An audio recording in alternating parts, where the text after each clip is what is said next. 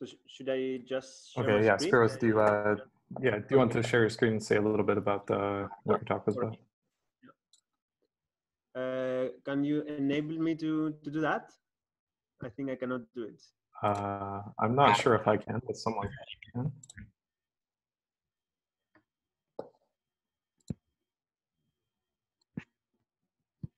Now you should be able. Yeah, okay.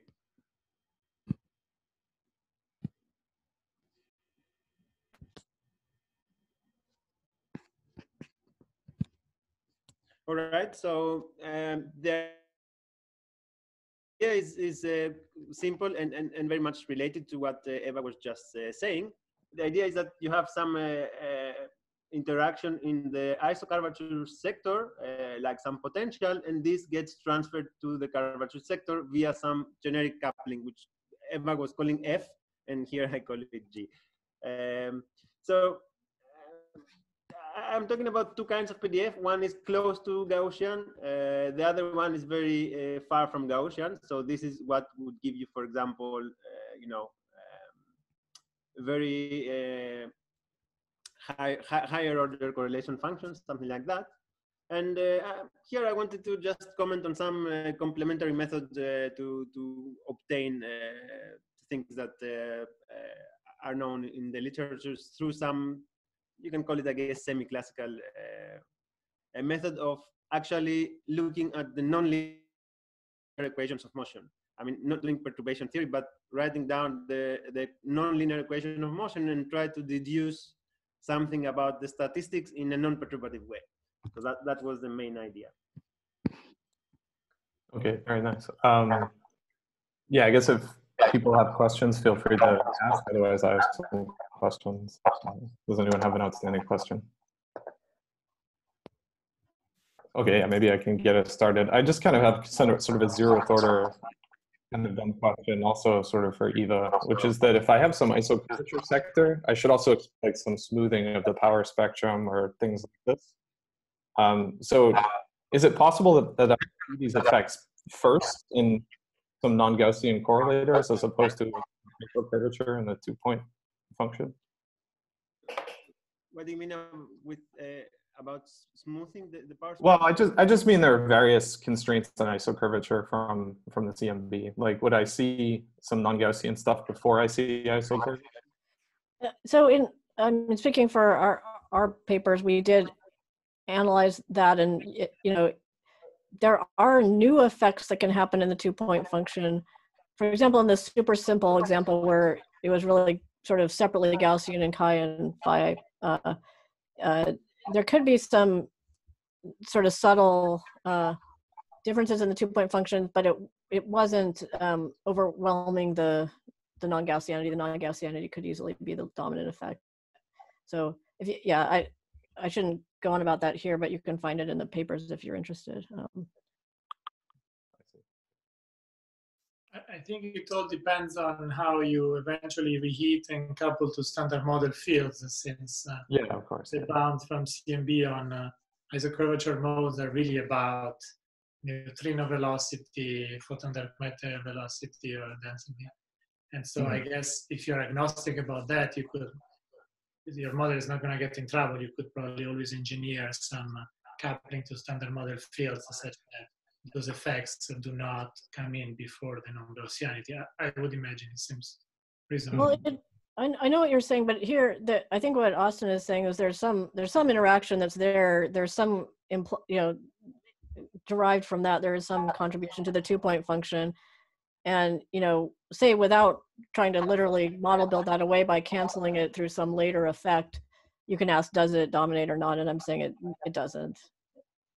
I think. So, yeah, my interpretation of smoothing it was about the peaks of the CMB, which are smooth if you have isocurvature initial conditions on the matter power spectrum, dark matter power spectrum, photon power spectrum, and neutrino velocity. So I thought that's what he had in mind.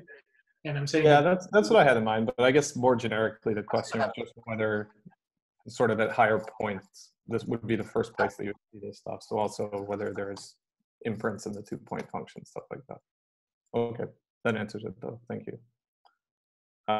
Also, there were some questions in the Slack for Spyros. Do you want to bring them up here? I guess Sebastian was raising them. Did you guys resolve everything? Is there anything you want to talk about?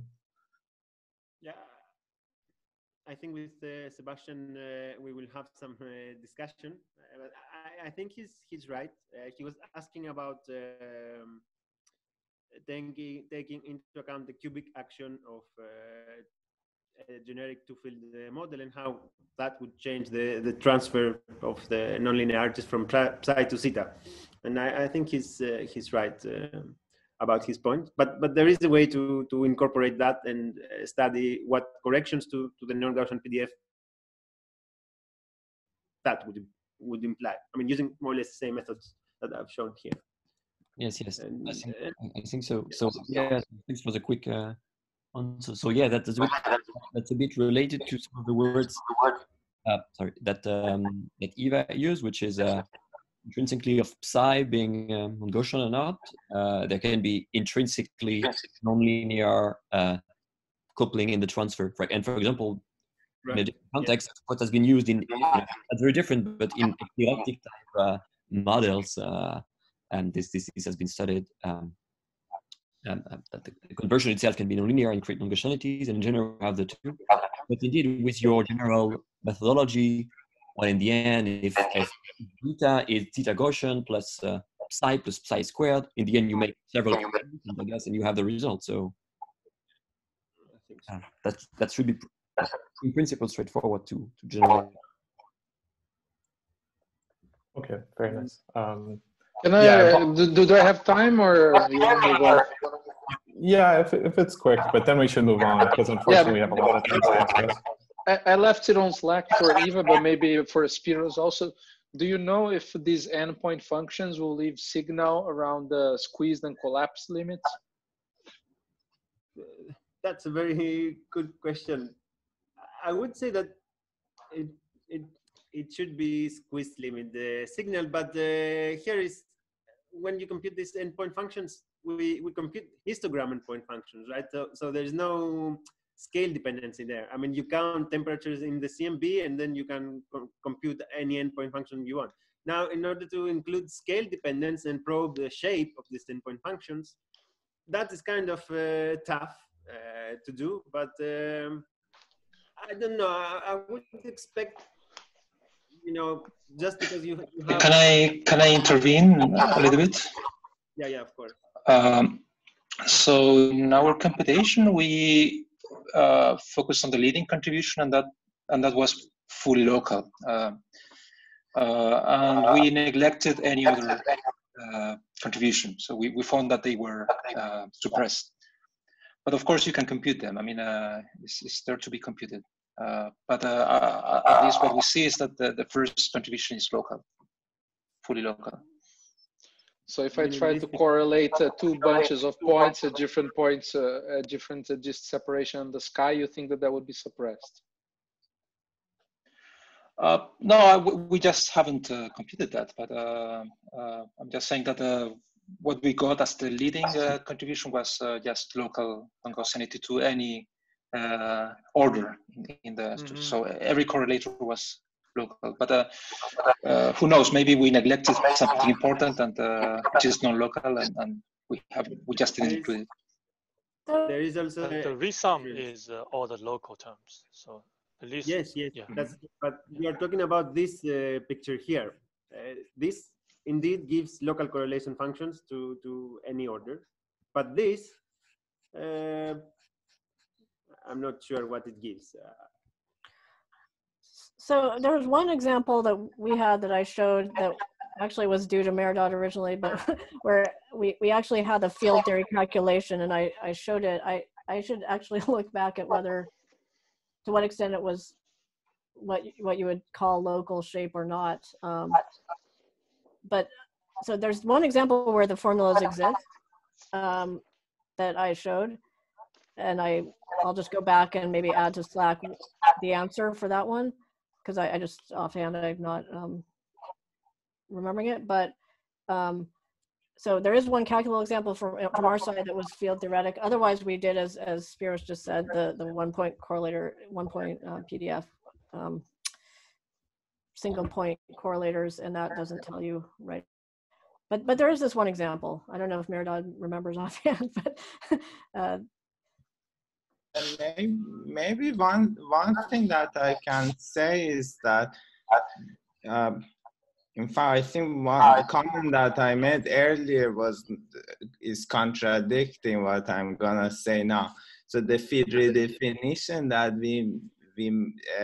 you make, which is nonlinear, I think that is the prototype of a local non-Gaussianity.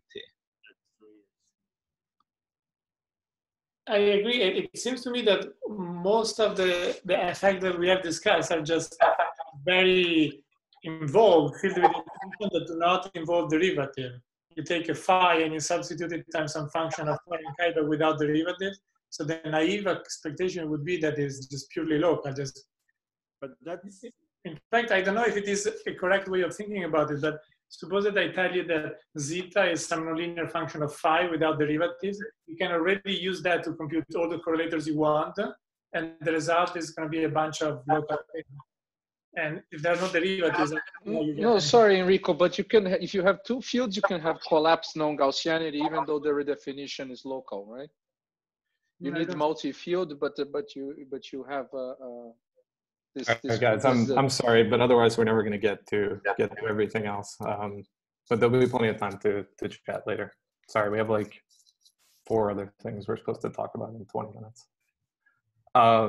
Okay, yeah, so maybe we can go in alphabetical order. Is Kurt here? You can talk a little bit about Kurt's talk. Yep, I'm here. Okay. Yeah, do you just want to maybe summarize briefly what your talk was about, and then we can ask you questions? Yeah, and James and Rachel are here too, I believe, and you're here. We were all on this. So basically what we did was to generalize the shift symmetries that you find, like the Galilean theories, DBI theories, special Galilean theories, to de Sitter space. And on de Sitter space, scalars have particular masses where these shift symmetries appear. So there's like a sequence of mass values for a scalar field where you get these types of enhanced shift symmetries, and a similar thing happens for all the higher spins. So we essentially classified these.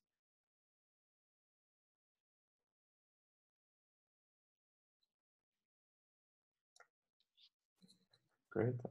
Does anybody have questions they want to ask about Kurt's talk? Can I ask a general question? So as I go from flat to ADS and the sitter, is there some kind of connection, in the sense that I think in the sitter and ADS you found cases with k less than or equal to 2 in which you get this interest in non-abelian extension. Yeah. And that, I guess that would map to the interesting case of the special Galileans in flat. So it seems that there is some sort of continuity. Is it, yeah, like, could you a priori predict that this is gonna be the case, or you think of it as an accident? Yeah, I don't think so, because you could imagine a case where there's an interesting non-abelian interaction in de Sitter, and when you take the limit, it becomes abelian, something like that. You could imagine happening, but we didn't find that. There does seem to be a continuity where there are non-trivial algebras in the flat case. There also correspond to non-trivial algebras in the ADS case. Okay, I see. So your answer is that it is a coincidence? As far as I know, yeah, a priori, I think it could have been that there could have been non-trivial examples in ADS which just become trivial in the flat limit. And you just put a bunch of Hubbles in the algebra commutators, and they exactly, yeah. Yeah. It's surprising that doesn't happen. Yeah.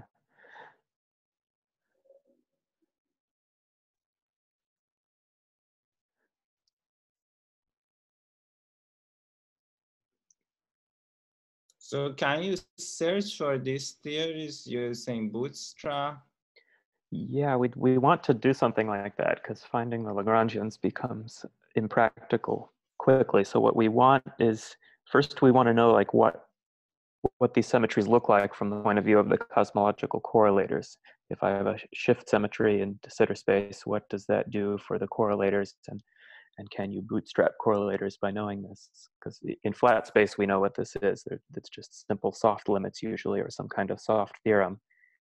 But we're trying to figure out what that corresponds to for the de Sitter correlators.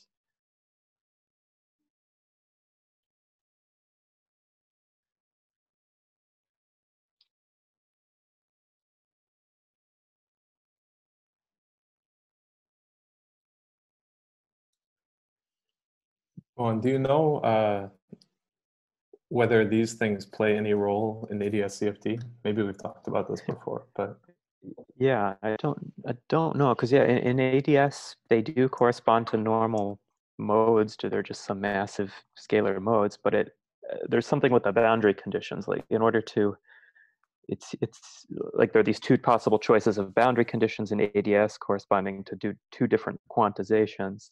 And if you choose the normal quantization of these fields, nothing special seems to happen as far as like the CFT correlators. But if you choose the alternate quantization, then you get interesting things happening in the correlators, like you get logs in position space, which tells you that you should be looking at derivatives of fields as the actual degrees of freedom, and which you'd expect if you have a shift-like symmetry that you think should be gauged or something like that. So if that's the case, then this is all happening in the kind of non-unitary regime of ADS-CFT that people aren't usually interested in, whereas in which case these shift symmetries are being broken by the usual boundary conditions that people put on unitary fields in ADS. But yeah, so still don't fully understand that. I see.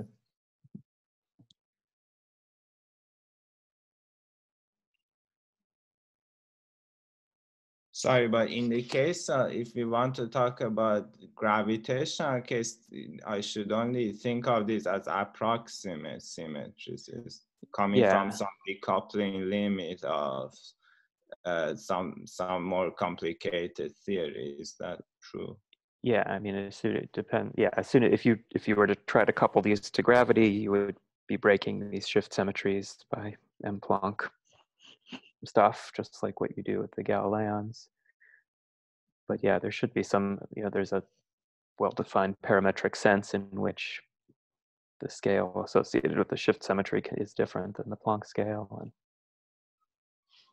you can think of the breaking as weak. I know Paulo has worked on this kind of stuff. So do you expect an inconsistency when you try to somehow write down correlators that involve both gravity and these shift symmetric fields that tells you that there is no consistent, I mean, in flat space, you would say the words, there is no consistent way to glue two 3-point functions such that they factorize correctly on a 4-point function? So, yeah, so you should find that whatever the word identity of the shift symmetry is, there isn't a way to preserve it once you include intermediate gravitons, something like that. yeah. Because we found something similar in flat space, that certain theories could not be coupled to gravity, and the problem was indeed that the correlations cannot be satisfied. For example, just a simple phi dot cube interaction that you think in Minkowski is fine cannot be coupled to gravity. There's no way to attach a graviton to that diagram. So you would like to see the same, but for some de Sitter observable. Yeah, I mean, even in flat space, have people done that? Like to look at some Galilean amplitude in flat space and ask if I have an intermediate graviton, does it always spoil the enhanced soft limit? Oh, good question. I actually don't know. Yeah, it must be. I don't think so, but I'm sure it will. Yeah. Yeah. Well, that's where, yeah, in some sense, that's where that's how you can resurrect the existence of the background at the amplitude level or at the observable level by introducing it. Okay, I see. Yeah. If you guys know a reference where that has been done, let me know. Okay, yeah, I can't think of anything where that's been done. For the soft limit calculations, is the fact that you're looking at, equal time correlators rather than S matrix elements, so you don't have like an on-shell notion. Is that any kind of hurdle, or does that not really matter? Yeah, I'm not sure. That's what we want to figure out, because I don't. Yeah, Austin, you were saying something about DBI. Like if I look at DBI correlators in as opposed to amplitudes, even in flat space, they don't seem to be soft. Yeah, at least that's what seems to be the case. And I don't know, there's also weird stuff about contact terms. It's not clear they have to be literally zero. They can be zero up to contact terms. So I think there are some technical subtleties for sure. Mhm.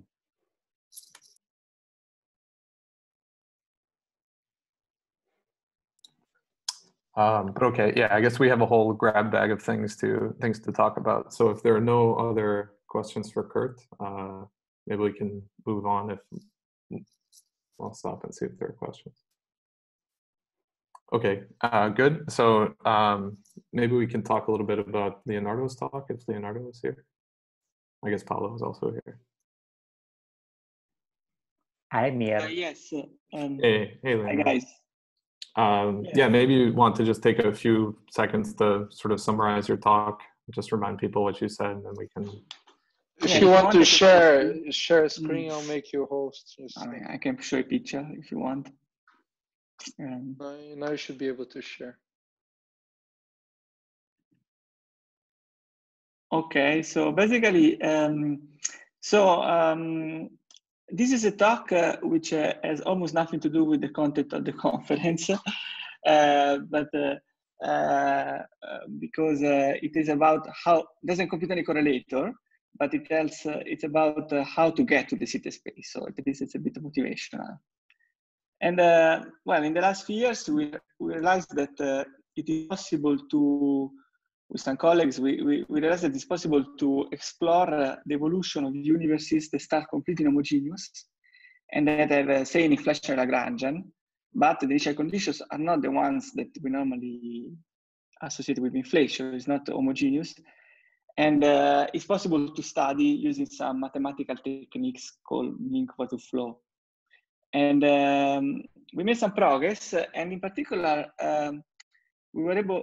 So this is highly debated historically since the beginning of inflation, because the question is how likely is for inflation to start if you start from inhomogeneous initial conditions, because naively inhomogeneous patches recollapse. So later they become super dense. And so if you start with a manifold which is completely homogeneous, almost everywhere you expect, at least, or everywhere you expect that you have a black hole. This was the normal expectation. And then in the last few years, we realized that because of topological reasons, actually this cannot happen globally. The universe cannot crunch globally. And we were able to show that, for example, we were able to show properties of the evolution. And in the result I presented, which is also with Paolo, and with two mathematicians, we were able to show that if you take a three-dimensional cosmology, three dimensions plus time, so normal usual cosmology, with the particular properties that there are two translational symmetries, like this circle here represents two dimensions which are homogeneous. And then there is a third direction which is inhomogeneous. So we decided that to study this particularly symmetric configuration, which basically there is, roughly speaking, there are two translational symmetries and one non-invariant direction, which there's no symmetry. And imagine that there is an initial condition like this and let the universe go. This is the full universe. So this is the full universe where we compactify, we identify this direction, this circle with this circle. This could be a sphere or a torus or several topologies of this two-dimensional manifold. We identify this direction, so we have a compact special manifold, we let it go, and we're able to prove rigorously, like I don't know, like this field of mathematical physics, like I don't know, like Wald, for example, the typical guy, that the universe, a universe that starts like this, asymptotically reaches, becomes everywhere physically indistinguishable from the CT space. So at least with these configurations, there is no problem with starting inflation, because inflation, in a sense, will start. And I think that's good for us that study correlations in the Sitte space. So that's maybe refreshing. Yeah. Yeah, maybe I'll abuse my power to ask the first question. So I guess everything you're showing is strictly for a cosmological constant in the background. But if I imagine instead there's some inflaton whose energy is diluting with time. So I think all the things you show are sort of like asymptotic future statements about the convergence of metrics. Like, should I be worried that the inflaton is going to dilute over time and kind of mess things up? Because I don't think you have bounds on like how long it takes to get to the sitter, right? So is that something to worry about? Yeah, that's super correct. So super correct. In fact, I mean, I should say, yeah, there are two ways to answer your question. First of all, is that so first of all, mathematically we have notice that I would like to stress that it's pretty strange that we're able to say something on completely nonlinear system. So we can say something, we cannot say anything, everything, yes. So, but the time scale of convergence to the sitter is about the cosmological constant. So it doesn't take so long, actually, okay? It doesn't take so long because we find that everything decays pretty fast. And the slowest test time scale is what dictates the convergence, which is the cosmological constant, which is exponential in that. So actually, I don't think one should be worried because of that thing. But also, I mean, as I showed in the talk, this started from some experimental, all these research lines started from experimental work where we ran the numerical simulations where we didn't have a cosmological constant. We really have an inflaton there. By the way, when you say the cosmological constant, we should say that there is a normal matter plus a cosmological constant, full of overdensities. And even the inflaton, there are two kinds of things that might worry us. One is the gradients, but they vanish very quickly. And the other is the fact that indeed it might roll down the potential and we reach the bottom of the potential. That maybe is the worry. And we ran this numerical simulation like this one, and basically inflation always starts. We couldn't make it. I mean, if you start with the inflaton on top of the potential, but inhomogeneous, inflation always starts. So, and you can make an argument why everything is pretty quick, so I wouldn't be worried about that. Of course, if you make an inflaton potential too steep, yes, then of course. I see. Okay, other questions for Leonardo? I have a question. It's about how you define physically indistinguishable from the sitter. I wanted to understand it better. So basically we have a function of time, h of t. So one thing that you can say is that this function becomes constant. And another thing that you can say is about its derivative. For example, h dot over h square or h double dot over h dot h. So of course, all these low-roll parameters. And so when you actually go through the derivation, what mathematical condition do you impose to be physically indistinguishable from the sitter? Is just the function or all of its derivatives? Yeah, exactly. Yeah, very good point. Yeah, so notice that here we don't have just function of time, but also function of space. So the gradients can be very complicated. Now, what we mean is that, yeah, we don't have, what we find is that initially there is convergence to the Sitte space, but in a sort of smoothed sense. And to make this, there could be little spikes here and there. And to understand this, which are little inhomogeneities that are remnant, and to get rid of those, to understand if they are physically relevant or not, we can show that actually the length of any curve, in particular, any future-oriented time-like curve, that is in particular any geodesic, take any geodesic between 2 points, this length is this, and as its path is the same as it converges to be the same as in the Sitte space. Okay, so any particle will move as it moves in geodesic will move like in the Sitte space. And based on this, then you can make another step, which is this proves that there is an horizon, and therefore, and then we can show that the matter. What I told you is about the metric. What about if there is other matter around, like another scalar field interacting with you? Is this going to be look like in the Sitte space? And we can show that any component of the stress tensor of this additional matter is less than any threshold you converges to zero, converges to stereolite time. That is the integral, the amount, the integral of the stress tensor that over the region that can be accessed by an observer from some time on, if you take late enough times, is smaller than any threshold. That is, it really becomes empty space. This is what we mean by empty space. That is an amount of matter that is small. If you wait long enough, it's smaller than any threshold. I understand. So can I ask you to say a very simple example, which is much simpler than what you studied because it's homogeneous. Just take a cosmological constant plus pressureless matter. I can compute epsilon, h dot over h squared, and it's like 1 over a cube. And so eta, h double dot over h dot is going to be -3. And it's just -3 forever. In what sense? You say if you add a little bit of a little bit of pressure, so the cosmological constant plus pressureless matter, and then h dot only picks up the pressureless matter because the cosmological constant is constant. So h dot over h goes to 0. H double dot over h goes to 0.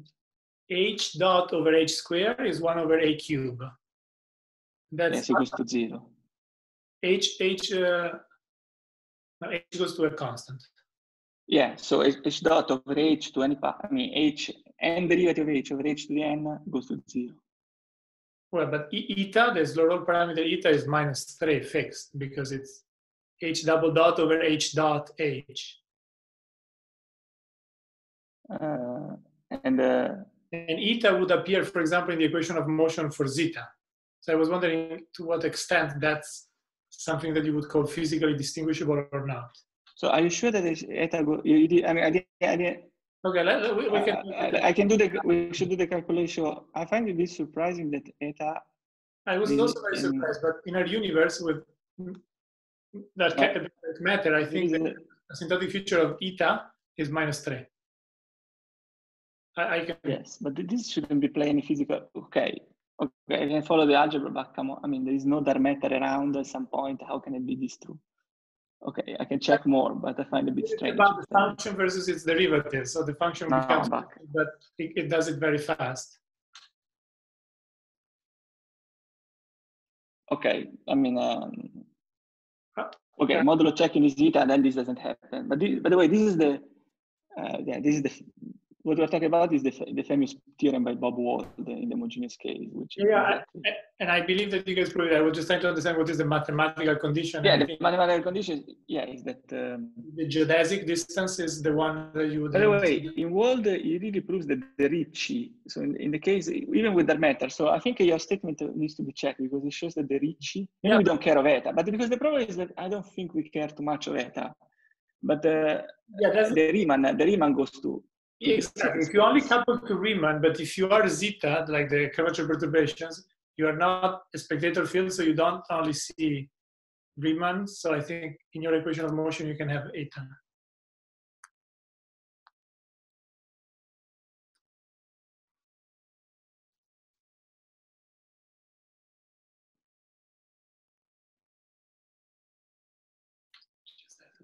In the spectral I need to think about this. I need to think about it. I mean, zeta, of course, is something that doesn't exist in the zeta space. So, and maybe it's particularly sensitive. I'm be surprised. I'm a bit surprised. Yeah, it's confusing. So maybe we can discuss more and to see how it's resolved. But I think for physicists, I mean, okay, maybe Enrico is not happy if there is a particle of dark matter in the universe still going around. Okay, that's okay. It's okay. But I think for physicists, if the universe is empty and there is a cosmological, I mean, frankly, because here we're doing this with mathematicians also. But we're talking about the universe that becomes empty. There is one particle in as much of dark matter as in as much space as you want. And on average, all quantities goes like this, like the metric is the same as the zeta space. So I think most at the physical, I mean, this is provides incredibly strong indication that that the universe is the zeta space. Now, the mathematical proof stops at some level, but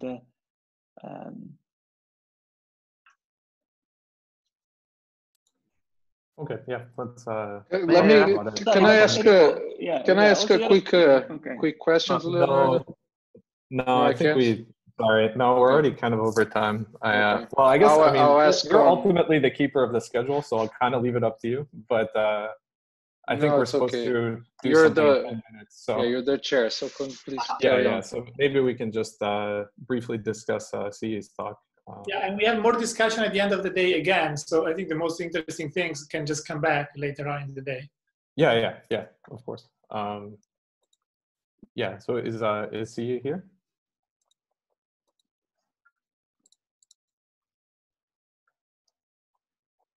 Hi. You're muted right now. Oh, okay. Yeah, do you just want to briefly summarize your talk and then we can discuss a bit? Okay, we just studied how the rigid trajectory of classical strings is modified on the surface, and we studied several. And the rigid trajectory in the space has a maximum spin and maximum mass, which is different from flat space rigid trajectory. And we discussed several cosmological implications about this, and also we studied several classes of classic string solutions in the space, like spiky strings or strings with internal space dimension.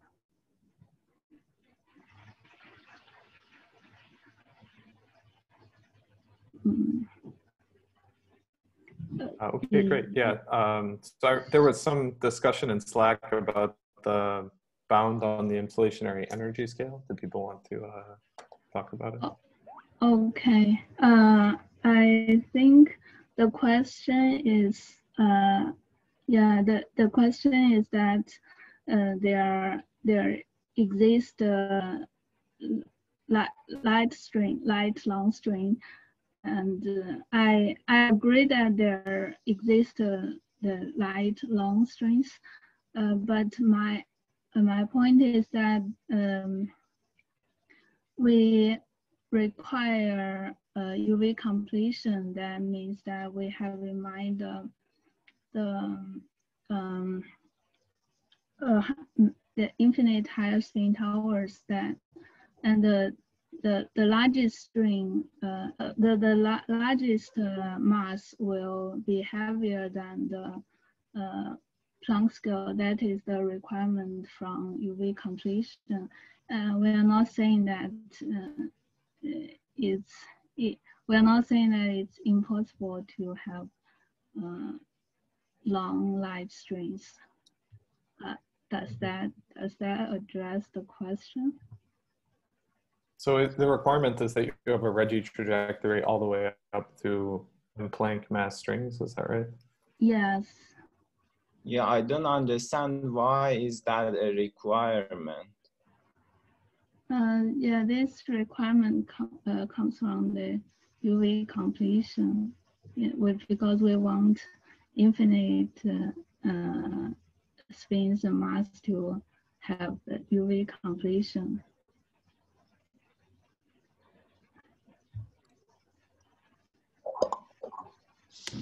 So is it not possible that like the string S matrix could get softened at some scale intermediate between the string scale and the Planck scale? Or the assumption really is that it happens at the Planck scale? I mean, normally it is the string scale, right? The amplitudes soften exponentially in various ways at the string scale. And of course, how long a string is depends on who's asking, like what resolution you have. As Lenny showed years ago, and we confirmed laboriously in the S matrix, you know, the variance of the size of the string grows in the longitudinal direction linearly with energy, in the transverse direction logarithmically with energy. So when you guys talk about a long string, you have to ask who's measuring it.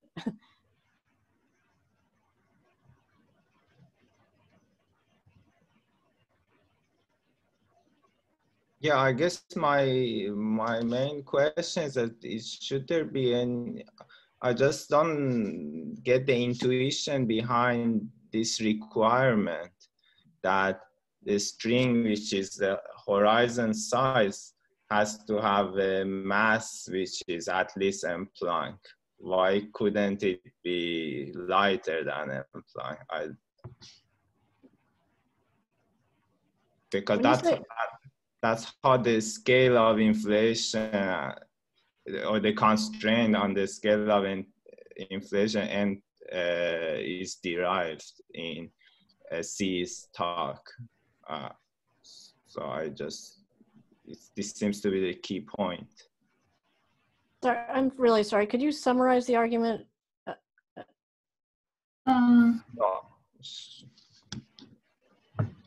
So I just share the screen. We discussed this.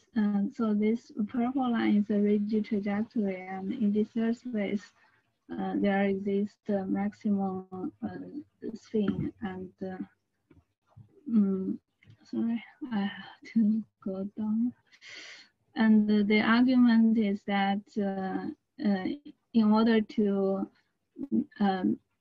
very complete, then we expect that the mass of the heaviest string has to be bigger than the Planck scale.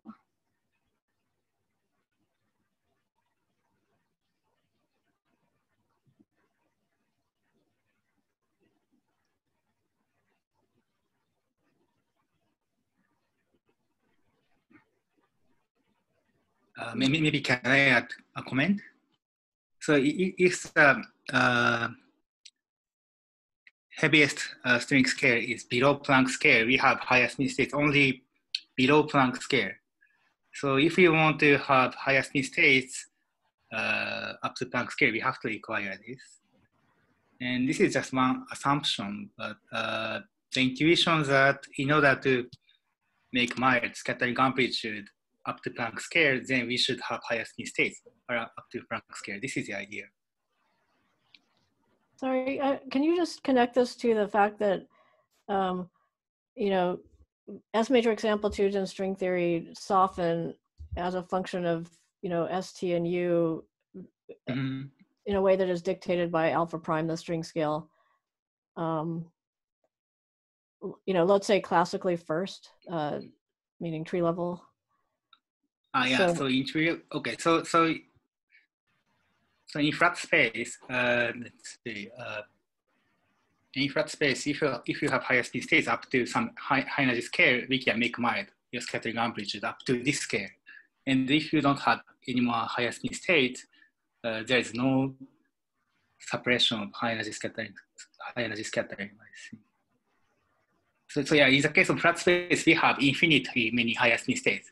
So if you consider tree-level scattering, we can make mild up to arbitrary scale. But in the case of Toshita space, we have maximal spin in each ridge trajectory. So if we assume that this ridge trajectory has sufficiently many higher spin states, then it implies some bound. Well, okay. I mean, you know, it's true that as the string states get heavier, they get more dilute. This depends on dimensionality. You know, there's this whole story of the, in terms of whether the Planck scale ever enters, this sort of has to do with the correspondence limit. So as you take strings heavier and heavier, they, depending on dimensionality, they either dilute so much that they never reach a Planck density, or, you know, and in late time de Sitter, there's plenty of room to dilute, or they get so dense that the string cup that, you know, there's enough string there that even if the string coupling is nominally weak, then still the thing will collapse into a black hole, and then you transition to black holes. Yeah, the transition will appear around the Planck scale. And we are trying to require that amplitude becomes milder before this Planck scale. Yeah, so in order to make a conclusive result statement, we have to check scattering in Toshita space, and which is beyond our scope in this project. And so far, we have just identified spectrum of the string spectra. So yeah, our prospect is that if we can generalize, for example, in the case of ADS-CFT, we know how to compute 3-point amplitude, 3-point function or 4-point function by using integrability. So if we can generate such idea to Toshita space string scattering, then maybe we can answer this question. So this is just our first step towards such a direction. The idea is to utilize progress in integrability in ADS-CFT to Toshita space. And what we found so far is that the spectrum of the ridge trajectory is completely different from flat space and ADS.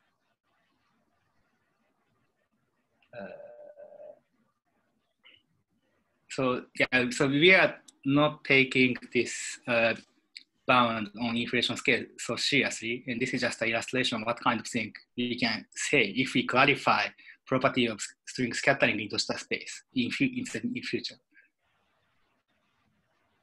So we are trying to advertise integrability community to work on Toshita space string theory together.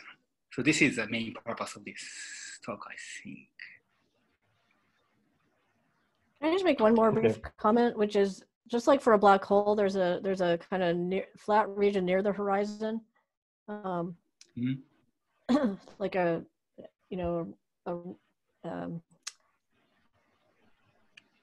delta x plus delta x minus is some constant. That region, if that delta x plus delta x minus is some let's call it r squared. If that r is less than r Schwarzschild or r de Sitter, then it's approximately flat space. And often the scattering is contained in that region, especially at high energies. So it's actually possible sometimes in that situation to generalize flat space results to these curved backgrounds. This came up before in the black hole version of your question. So, but yeah, this sounds very interesting.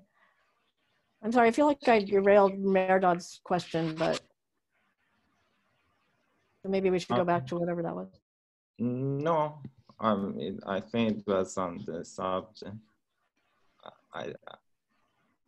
I still need, I guess I need to understand better how to interpret this observation about the ridge trajectory in this theta.